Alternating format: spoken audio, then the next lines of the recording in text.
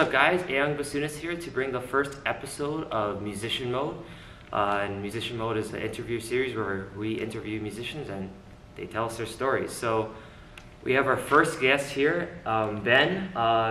Feel free to introduce yourself. Hi, my name is Ben Roidl-Ward. I'm a bassoonist based in Chicago, and I play with the Civic Orchestra of Chicago there. I'm currently finishing my DMA at Northwestern. I also play in the Illinois Symphony, and I teach at Carthage College in Kenosha, Wisconsin. All right, awesome. I was also aware you're doing a few things at other colleges. I'm not sure because I was kind of researching you. There's a few other colleges that mentioned. Are you also teaching at those? No, I'm teaching as an adjunct at Carthage. I've done a couple of residencies, kind of like what we're doing at Fredonia here, or doing some presentations at different schools with some different ensembles that I play in, but that's the only college I teach at. Okay, cool. I also teach at a couple of after-school programs in Chicago, such as the People's Music School, which is a program that provides free after-school private lessons and ensemble experiences to kids in the Chicago public school system. And I also teach at the Music Institute of Chicago, which is another after-school private lesson chamber music program. Yeah, I think that's awesome. Yes. Okay, so you have a great resume to yourself. You mean doing my research. You've played with symphonies like the Chicago Symphony and the New York Phil, which are awesome. He's been to festivals like Tanglewood and mostly Mozart, which are I like those festivals, and hope to go there one day. And you studied with Ben Kamins, George Sekakini, and Francine Peterson, and you're currently studying with David McGill. How have those experiences been, and how do you think they've impacted your life as a musician? I mean, all four of those people have had a tremendous impact on my life. I feel really grateful to have gotten to work with all of them in these phases of my life as a musician. Francine Peterson was my first teacher when I lived in Washington State. She teaches in the Seattle area, and I studied with her for 7 years. And I think more than any other teacher, I owe her everything in terms of me being a musician today and me being able to work as a musician today.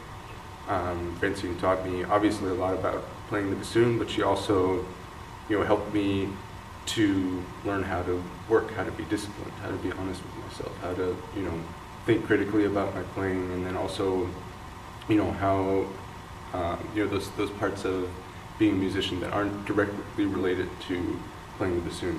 Like working with colleagues, working with conductors, working with personnel managers and things like that. I mean, Francine has been a freelancer in the Seattle area for the past 40 years, and the experience that she gained from that and from teaching all these students was something that she imparted on me. And it's like, that's all stuff that I never really, I was just a stupid kid when I was studying with her. I didn't understand what she was trying to teach me. And it's like still today as I go through, playing gigs, teaching students, I'm like, oh, that's what she was talking about. And then I studied with George Sekakini at Oberlin, who is, was just a tremendous influence on my playing, and is one of my favorite bassoonists, and I'm really grateful that he's still someone that I'm very close with and has been a mentor and a really inspirational figure for me. I did my master's with Ben Kamins in Houston, and I can say the same for him, absolutely. He's still someone who I'm frequently in touch with and who is kind of like a guiding light in my musical life still. Yeah. And I was lucky enough to study with David McGill at Northwestern University.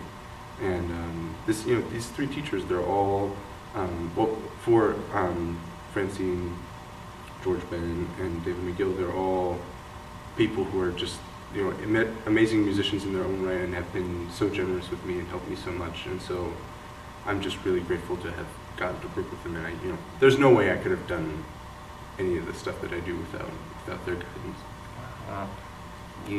You went to very good teachers, and I mean, they produced something that is great. Well, thank you. Since you're here for the reason you are, tell us a little bit about your trio, Ritual Action. Sure. So Ritual Action is a reed trio. It's myself, Andy Nogall on oboe, Andy Hudson on clarinet. These are two really extraordinary performers of contemporary music who I met in Chicago. I first met Andy Hudson at the Lucerne Festival Academy in Switzerland in 2017. We were there together, and we really hit it off. You know, as soon as we found out that we were both, that was the year before I moved to Chicago. As soon as we found out that we were both going to be in Chicago the next year, it really, you know, like this spark in our relationship lit up, and we knew that we wanted to find a way to play together. And Andy, you know, the other Andy, who's the oboist in Daliente, which is a contemporary music ensemble in Chicago that's really extraordinary. They knew each other, and they had, you know, kind of talked about, oh, like maybe we could put together a woodwind quintet sometime, and blah blah blah. And so they got together and were like, let's just like sit down and read some read trios. So we got together, and it was just like, you know, immediately we had great chemistry as a group, both playing together and just interpersonally.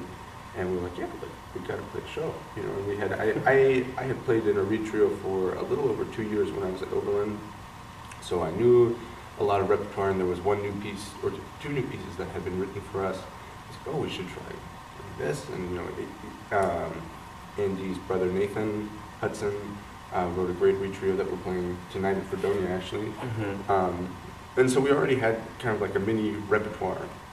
And we built from there. We found Jamie Lee Sampson's piece, which had already been written but not premiered, and so we premiered that fall in Chicago. And it's really, you know, like nowadays Andy Hudson is in Greensboro, Andy Noble and I are both still in Chicago, so it's logistically a little more difficult. But over this past year, we found ways to, you know, be in the same place and make things happen. And it's just based on kind of our, you know, commitment to playing with each other, and also just like the amount of joy that we all get from being together and making music together. So it's a really special project. Yeah, that sounds really awesome.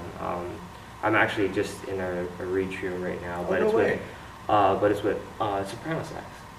So it's a little bit of an interesting mix. Instead of clarinet? And instead of oboe, actually.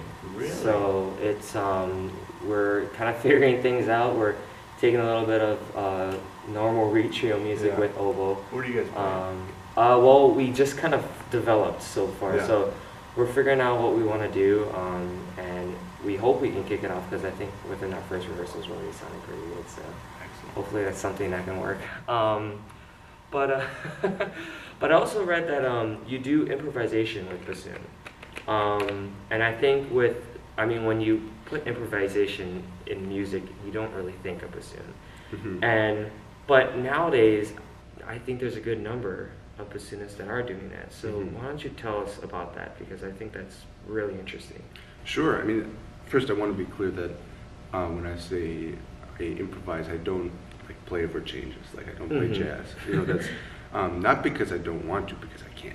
You know, it's like I don't have those chops. You know, those, like, you know, I went to school with a lot of really amazing jazz musicians at Oberlin, and like watching the discipline with which they work and they learn repertoire, and their knowledge of form and their knowledge of harmony is just like, I'm not even in that ballpark. You know, it's like I'm completely, like, every time I see a jazz combo play, I'm like, I'm half a musician. You know, it's just like so I want to be really clear that that's not what I do.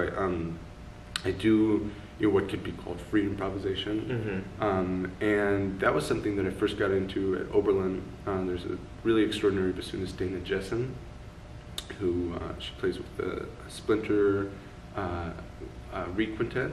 Right, I'm familiar with that. Yeah, they're really amazing.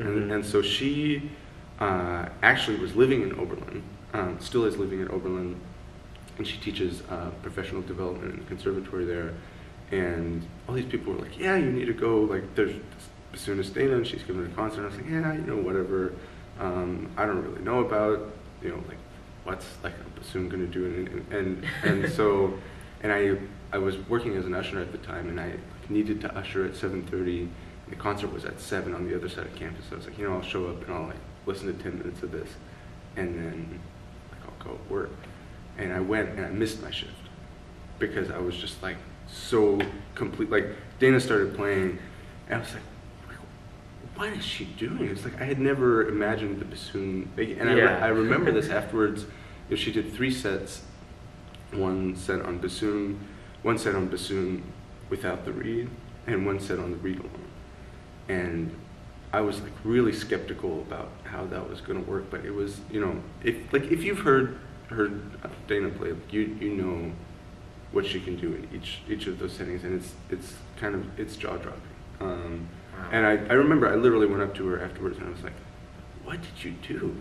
She was like, "What did you do?" I was like, "How did you do that?" And so she was generous enough to work with me a little bit and showed me some of the stuff that she had been working on and point me in the direction of, oh, listen to this person, listen to that person, and so that's become a part of my practice, part of a thing that I do since then, and it's something that challenges me as a musician a lot, and it has also allowed me to play with a lot of people that I wouldn't have played with otherwise. People who are coming more from a jazz mentality, people who are working with electronics, people who are coming from like more of a noise background and things like that. Yeah. So these are all like areas that I'm able to access by playing that kind of music, and it's really exciting for me. Yeah, it sounds pretty awesome.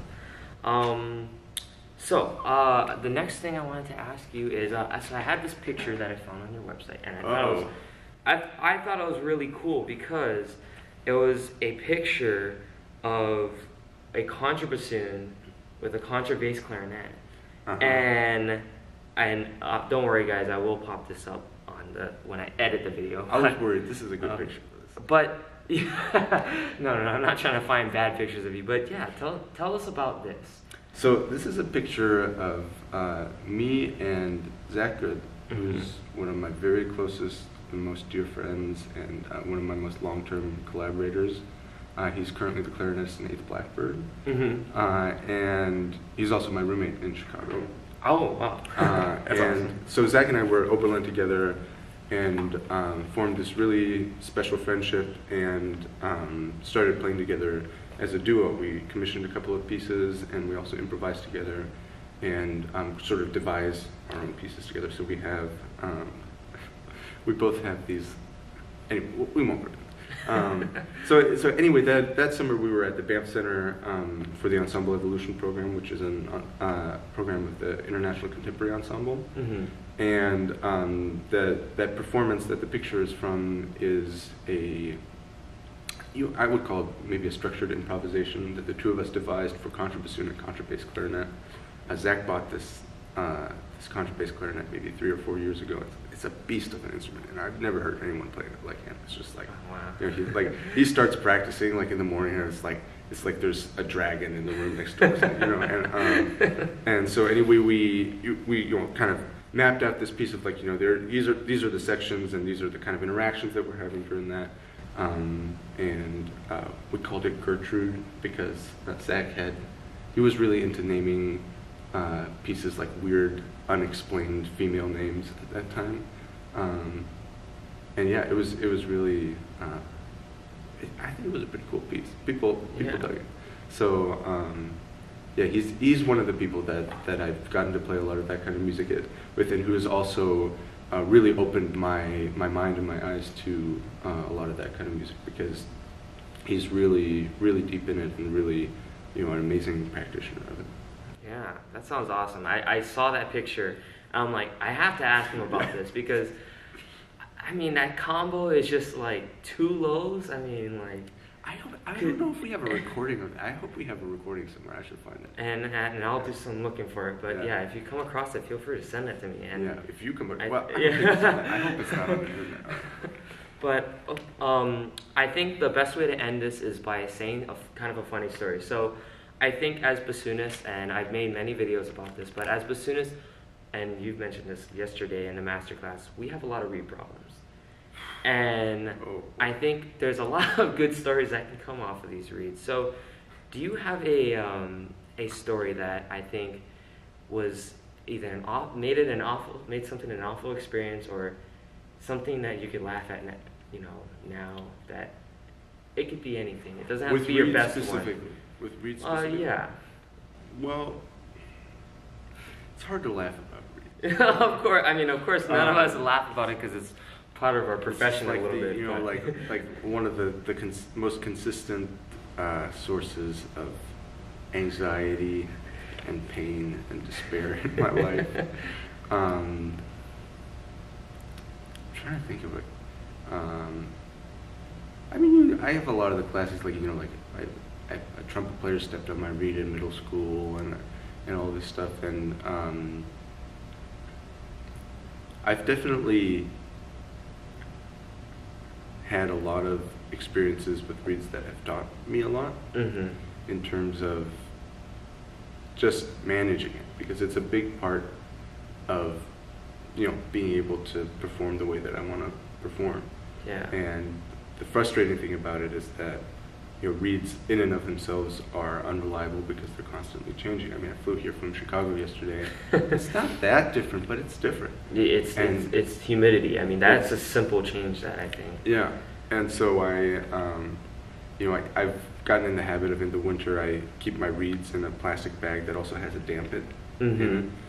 And I was in Charleston 2 summers ago for the Spoleto Festival, and we played this concert. And the wife of the founder of Dampen was there. Wow. And she was like, because that's the thing that string players usually use, you know, they put it like, you know, to stop their instruments from cracking and whatever. And so she was like, looking for like some string player who she could like, take a picture with, because they used a Dampen, which was her like husband's thing or whatever. And my fiance, who was not yet my fiance at the time, was there, and she was like, oh, like my boyfriend has a Dampen, and so there's like all these pictures of me with like the founder of Dampen's wife, and like holding like my reed case with the Dampen and like a plastic cup. Just like, so I guess don't know. So, yeah. I don't know if those are out there anyway, but that's the best reed story I got. Well, I think that was a pretty good reed story. But yeah, thank you so much for giving me your time to interview, and for musicians out there to meet you, and I hope you had fun. Absolutely. But with that said, hope you guys enjoyed this. If you did stick all the way to the end, if you did, feel free to leave a like on the video and subscribe to my channel, or if you're viewing this on IGTV, feel free to follow me. But this is one episode of many, and thank you so much for starting it up. Well, thanks for inviting me. I really appreciate it. Yeah, so thanks for watching, guys, and I'll see you later.